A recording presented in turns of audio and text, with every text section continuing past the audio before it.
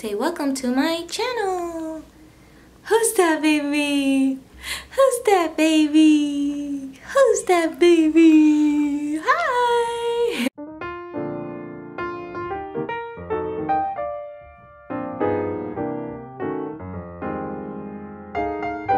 Hey guys, welcome back to my channel. So today's video is going to be all about Korra's 2-month update. So I'm going to be talking about how her eating habits are with breastfeeding, how she sleeps, pretty much everything that Korra is going through I'm going to be talking about in this video. If you're new to my channel, hello, welcome. I'm Samantha. Some of you know me as LOVVESAMMay.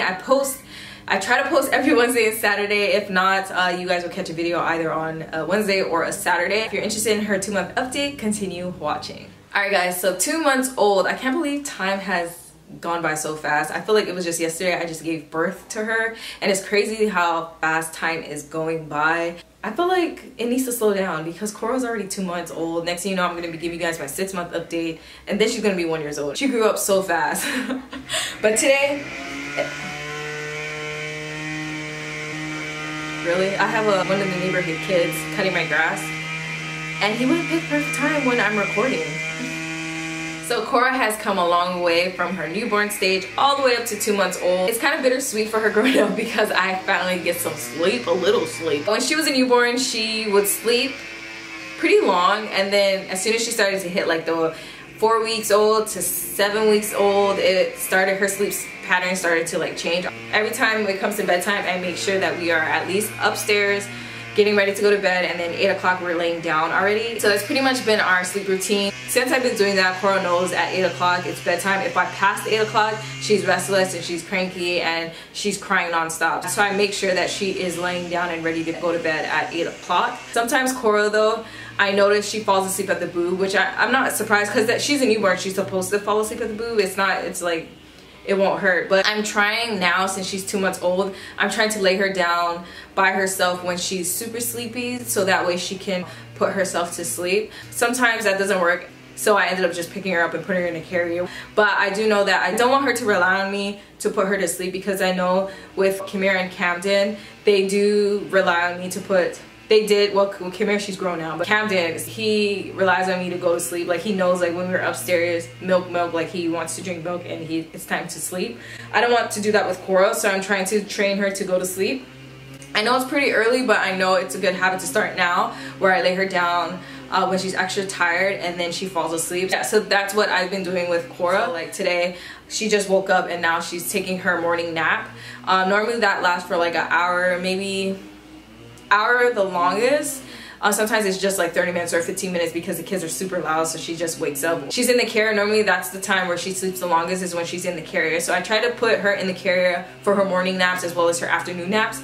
But sometimes the carrier can get a little sweaty, especially if, like, you know, body heat gets a little sweaty. So I try to put her in her bassinet because, you know, we're not sweating together. Yeah, that's typically where Korra is napping. She's either been napping in her sleeper, her low rocker, her bassinet, or she's sleeping on me. And like I said, the kids are super loud sometimes. They're playing or whatever, so they wake Korra up. So Korra was reaching her growth spurts when she was like from newborn to 1 month old. But when she hit the 1 month stage, I was like, whoa, she keeps crying, you know? And I was just like, oh my gosh, like even now, like she cries at certain times and I'm just like pulling my hair out because I don't know what she wants. Sometimes it just takes me walking back and forth and I'm just like, okay, Korra, stop crying, stop crying. And then eventually she stops crying. Sometimes I don't know why she's crying. Sometimes the breast does not stop Korra from crying. Sometimes she doesn't even want the breast and she just, you know, wants to be held. Milestone, she's starting to smile. She's starting to lift her head up. Korra, she loves tummy time. Sometimes though, when I leave her at tummy time a little longer than usual, she starts to fuss and things like that. So I try to do tummy time in the morning as well as the afternoon. I haven't done a 2-month checkup yet because of what's been going on, the coronavirus. I've been really hesitant in going to do her 2-month checkup because I'm like paranoid. I know last appointment for her 1 month, she weighed 8 pounds. I feel like she's feeling like 9 pounds, almost 10 pounds. Her lengthwise when she was 1 month was 21 inches. She was born 19 inches, so she did grow. I do know she grew a lot since then, even though it's only been like a month. Another thing, I've been posting pictures of Korra on my Instagram, and some of you guys are talking about how she has cradle cap. Yes, Korra does have cradle cap. Kimira had cradle cap and Kamden had cradle cap. I'm not too surprised that Korra has a lot of cradle cap. She has a lot of cradle cap in the front of her head. I'll show you guys later in the video cradle cap. If you guys don't know, if you're a first time mom, you're like, what is cradle cap? I'll show you guys later. But Korra does have cradle cap in the front of her forehead as well as the mid part of her scalp. I have an ointment from Elizabeth Naturals that really worked with Kamden, so I put that on her scalp and I just massaged the ointment into her scalp right before bath time, and the cradle cap comes off. I don't pick at the cradle cap. I know you're not supposed to pick at the cradle cap because it can aggravate the skin and cause bleeding. So over time it does go away, probably about a month or 2 months, depending on how severe the cradle cap is. Another thing about Korra that I've noticed is her skin. I showed you guys probably like a couple of weeks back in the video that Korra had a rash on her cheeks. She does get rashes on her cheeks, but I've noticed, I thought it was eczema, and a lot of you guys said it was eczema as well, but I've noticed it is heat rash. So when we do like skin to skin or she's sleeping on my chest, Korra tends to get the heat rash on her cheeks. So it can be confusing when you see like rashes on the baby. It could be like baby acne, it could be heat rash, it could be cradle cap rash, which I didn't know babies can get cradle cap rash from, like, obviously the cradle cap. Yeah, so you have all these rashes and acne on babies, so it's like a severe redness and you're just like, what the heck, I don't even know what's going on. So the first couple of weeks when Korra had the rash, when she was a newborn, I had to just leave it alone. It'll go away eventually, which it did, but then the rashes started to come back. So then I was like, wait, maybe it is eczema. Sometimes in the mornings when I wake up, Korra has a heat rash on her cheek, on her body gets cool, the heat rash goes away. Another thing about Korra is that she's starting to get like redness under her neck and her in between her creases. Sometimes the creases get stinky, so I like to give her baths every other day, and I just put like a wet washcloth. In the days that I don't give her a bath, I do the washcloth, dry it up real good. But yeah, that's what's been going on with Korra. Korra, she's, like I said, she's a really good baby. Sometimes though, she has her days where she's like crying and I'm just like, oh my god. Like I'm freaking out, and then Kamden's crying and I'm just like, what? And then Kimira's crying and I'm just like, what the fuck? You know what I mean?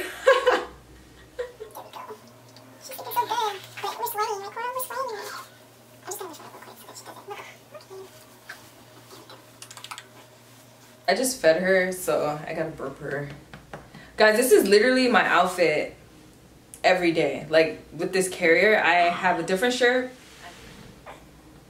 Korra, say hi. This video's about you, baby. This video is all about Korra. Right, Korra? Right, so yeah, like I said, Korra is a really good baby. She cries when she needs something, obviously. She cries when she's hungry. She cries when she's sleepy. She cries, and cries. And I'm just like, what? But yeah, I think I talked about everything when it comes to Korra. Sometimes nap time, when I think that Korra has a good nap time schedule, she all of a sudden surprises me and she doesn't even sleep during her nap time. It's probably like only 5 minutes or 10 minutes. So that's how Korra has changed with her nap time. She sleeps really good sometimes, but sometimes lately, since she hit 2 months, her sleep pattern has changed. So sometimes I think, hey, she's sleepy. She does not end up sleeping, and like I said, my kids are loud, so she ends up waking up. So yeah, she's very clingy to me. Like she wants to be around me all the time, right, Korra? And then she just falls asleep on me, right, Korra? Another thing that I didn't talk about, Korra's sleeping. She doesn't necessarily sleep in the bassinet all the time. Most of the time, she sleeps with me in the bed. Yeah, I know you guys are probably like, she should not even be sleeping with you, Samantha. But I slept with Kimira, Kamden, and now Korra since they were babies, so I will continue to sleep with Korra in the bed. Another thing I showed you guys when she was sleeping is the cradle cap. If you guys look closely, she does have cradle cap. Oh, sorry, baby. She does have cradle cap at the top of her scalp. I'll show you guys, like, you guys see that? She has the cradle cap up here. But she had a lot, like, sorry, baby. She had a lot in the middle part of her forehead coming down. I've been using the ointment like I told you guys, and slowly but surely, it's coming off. Yeah, do you look like mommy? Do you look like mommy? There's the question. She also found her hands, right, Korra? She's been sucking on her hands, which is super cute because that actually soothes her. It's like a comfort for her. When she starts crying, she just finds her hands and she starts sucking it. And like I told you guys, she does not take a pacifier. I tried and I gave up. And she doesn't take bottles. Or that tells mommy that you just gonna be using the nippy, right? And another thing is she's starting to talk. She's doing her ooh, her little coos. Right, Korra? Yeah? Are you doing your little coos? Yes. Are you talking? Yeah. But yeah, that's pretty much it on her 2-month update. Thank you for watching, and I will see you guys in my next video. Alright, bye guys.